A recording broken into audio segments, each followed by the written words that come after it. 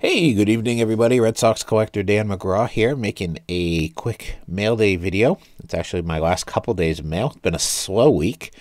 Like a lot of people, I've kind of cut back on what I've been buying, and it has nothing to do with prices necessarily. It's had to do with finding things that are interesting to me and things that I want to buy that are still reasonably priced. So it's not so much about the cost; it's about the supply in this case. I do have some really cool things coming in the mail.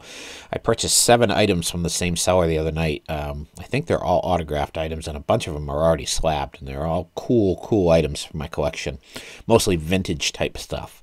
So I'm excited to get those. I think they're coming in tomorrow, I think. So I'll probably end up doing a video, maybe another video tomorrow, depending on how much time I have. But I also just watched a couple of YouTube videos. I tend to just sit in the recliner at night and watch YouTube and watch videos. So a lot of times that's why I don't make a lot of comments, but I've been trying to make a conscious effort, mostly on my lunch breaks this week, to try to watch some YouTube videos on my phone and comment and kind of interact with some people that I don't normally interact with. And I've really had a good response to that. I've really had a lot of people really appreciating my comments and commenting back, and I think it's maybe garnered a little extra interest in my channel, which is good. You know, that's always a good thing.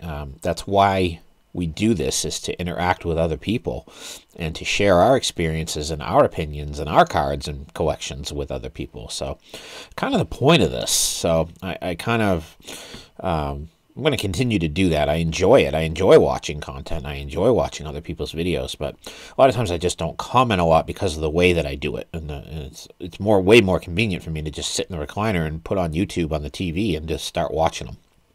So anyway, I have a couple of items that I picked up in the mail the last few days.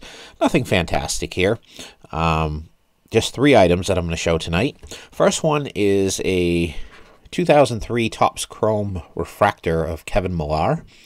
Of course, Millar, best known by a lot of newer baseball fans as the co-host of Intentional Talk on the MLB Network with Chris Rose. Millar had a decent tenure with the Red Sox, was a very popular player, was kind of the leader of that clubhouse, it seemed. Great personality, and he was a very, when he was hot, he was hot. But he definitely kept that clubhouse loose and was a big part of the whole Cowboy up, phrase that they came up with back, I think, in the 2003 season. But this is just a nice card. You don't see as many of the refractors from the early 2000s, so they are a little harder to find. This one's numbered to 699. These have definitely, the major big names have shot up in prices like a lot of other things. This was a 99-cent free shipping deal, so I was happy to grab that. Normally it's not something I would buy, but I try to grab the older refractors whenever I can find them, and so that was a nice pickup. The second card that I picked up was actually a nice card. It's from the 2006 Fleer Greats of the Game set, and it's actually a game-used bat card of Hall of Famer and 500 Home Run Club member. Just bear with me, I'm taking the tape off the top of the card here so to present a little better. Mr. Jimmy Fox. I did not have any relic cards of Fox. This was a nice one to pick up. I got it at a pretty good price. Definitely happy to own a Jimmy Fox relic card. My first one. And I'm going to... I don't know what the actual value is. I know what I paid for it, and it wasn't a ton. I think I got a good deal on it. I was only one of 2 bidders on the item, so it went for just above what the starting price was. So I'm very happy with that. I have several cards from this set. We'll probably try to chase more now that I've got one of the key ones in the set now in Jimmy Fox. Obviously, the Ted Williams, I believe, would be the best one. I don't think there's a Babe Ruth in this set, so I think Ted Williams would be the big one to get other than Jimmy Fox. So happy to add that to my collection. And the third item is just another kind of oddball, fun thing. I have several photoballs, is what they were called. They were issued during the 1980s. During the initial heyday of the hobby, and they featured a baseball with a photo imprinted on it, and some of them had stats, many of them had stats on the back of it. career stats or their previous season stats, and they made them of the big names of the day and some retired greats, and I have several of them in the other room. I have Ted Williams, Yastrzemski, Clemens, Boggs, Greenwell, probably some other players too. And I try to pick up all the ones that I don't have because they're kind of cool. This one was, and this is the logo. This is the case that it came in. I took it out because it will present a little better. But if you can see that fotoball, and it's spelled F-O-T-O. And these were pretty popular back in the day, and you don't see a ton of them. And when you do, they're not usually that expensive, and they're just a cool collectible. You put them, I put them in my old ball holders, just the gold base round ball holders, and they display nicely. I've got some in the other room, and I did a video on that particular section of my room several months ago, but I'm going to do another full-fledged video here. Hopefully this weekend. I actually made a huge progress on my room over the course of the last few days, and I'm very close to being able to do my video now. I've got some lighting.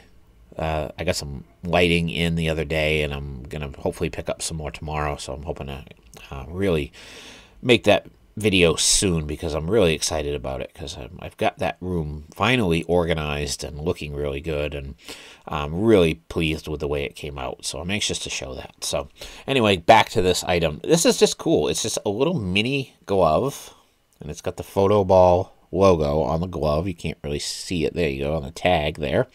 It's a little leather glove with a baseball with a Red Sox logo on it, and on the back it has a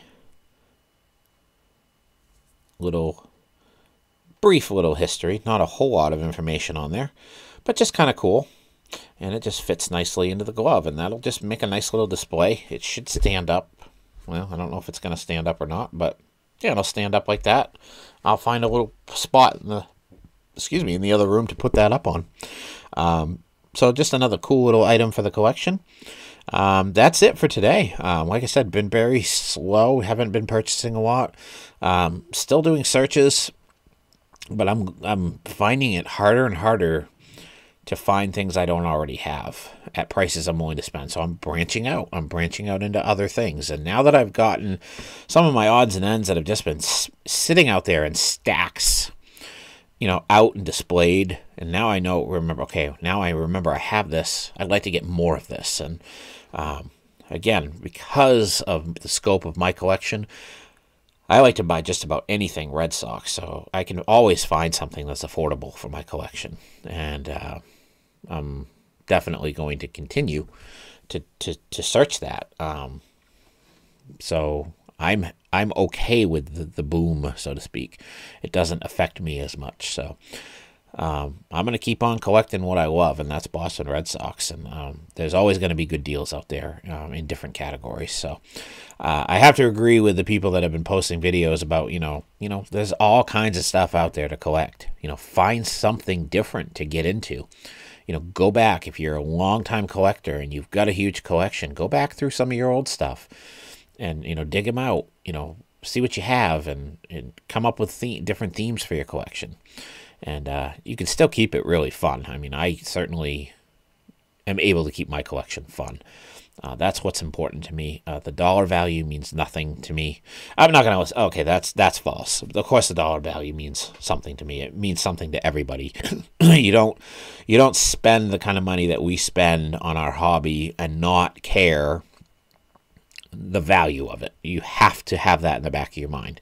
Unless you just have money to burn or throw away, which I don't think any of us do.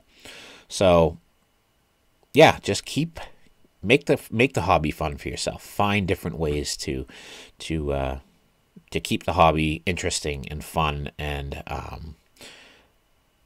you'll never get bored of it, and you'll always be able to find stuff that you can afford. So that's my 2 cents on the subject. I just wanted to comment because I did watch a couple of really good videos that were very insightful to that. So that's it for today. Thank you for watching. And I hope everybody enjoys the rest of their week, and I will hopefully see you again before the end of the weekend with some new cool autograph pickups, and hopefully a video of my basement. All right, everybody have a great night and take care.